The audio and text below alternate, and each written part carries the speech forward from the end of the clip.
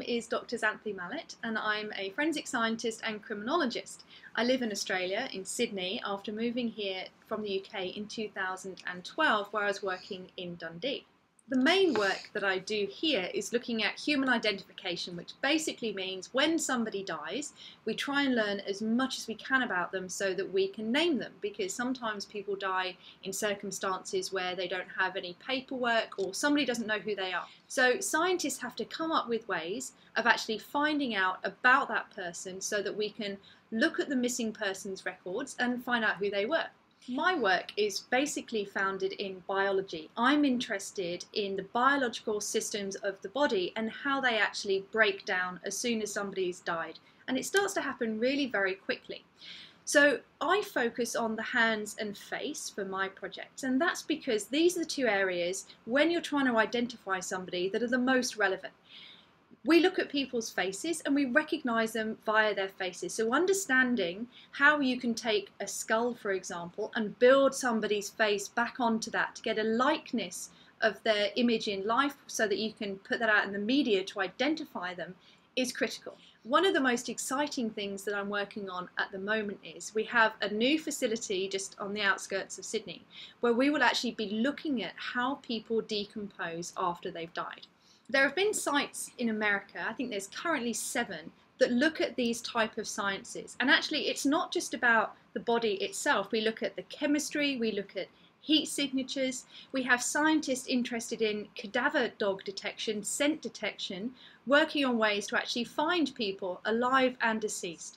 So there are many, many people working together, including police forces, trying to gather as much information as we can, scientific information, to help identify deceased people. Now there's 7 sites in the US. We've just opened our first one here, and I'm going to be out at the site taking measurements, taking photographs.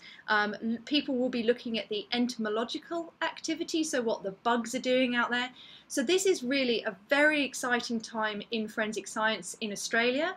We're going to collect all of this data to really find out what happens to people in an Australian environment.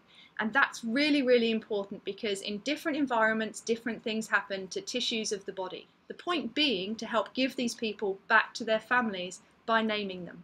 So what I'm going to be doing when I have my donors and everyone has donated their bodies to this project, I will be actually measuring how much tissue is lost off the face on a daily basis. And that means when we find a skull in the desert or wherever in Australia, we can actually look back at how much tissue has been lost over a period of time. I'm going to be using time-lapse photography to capture that in detail, as well as a scanner which actually measures how much tissue is left between the outside and the bones. The other area I'm looking at are the hands. And the hands are important because of your fingerprints. Now your fingerprints are actually, they develop when you're a fetus in the womb. They're unique. Each of your fingers is different, and that's because they develop individually when you're in your mum's tummy, basically. So even if you've got identical twins, each one of your fingers, your 20 fingers between the 2 twins, is slightly different because it's affected by the environment in the fetal environment. So understanding more about how quickly those fingerprints are lost is important for fingerprint experts. So I'm working with police, and along with scanning the face, we're going to be looking at how quickly all of the tissue is lost off the fingers and the palm of the hands to determine at what point you couldn't get fingerprints anymore from a skeleton that's found in the wilderness somewhere in Australia. This is really cutting edge science because up until now, we've had a lot of information coming out of the US because scientists all the time are being asked to help the police identify these unknown individuals. But we've had to base our analyses on the information that's US based, and that's not really ideal. So this is very cutting edge. We've got a lot of people doing a lot of work in all of the basic sciences, the chemical analysis of scent. Is it different in Australia than it is in America? Well, I don't know at the moment, but I'll be able to tell you that in a few years' time when we've done all of that data collection.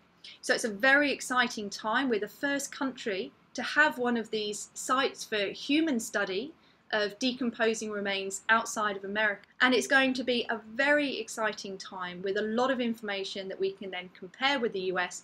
And I guarantee that this is going to help identify individuals in not very long at all. In the next few years, we're going to be solving more crimes and more deaths as a result of the work that we've begun today.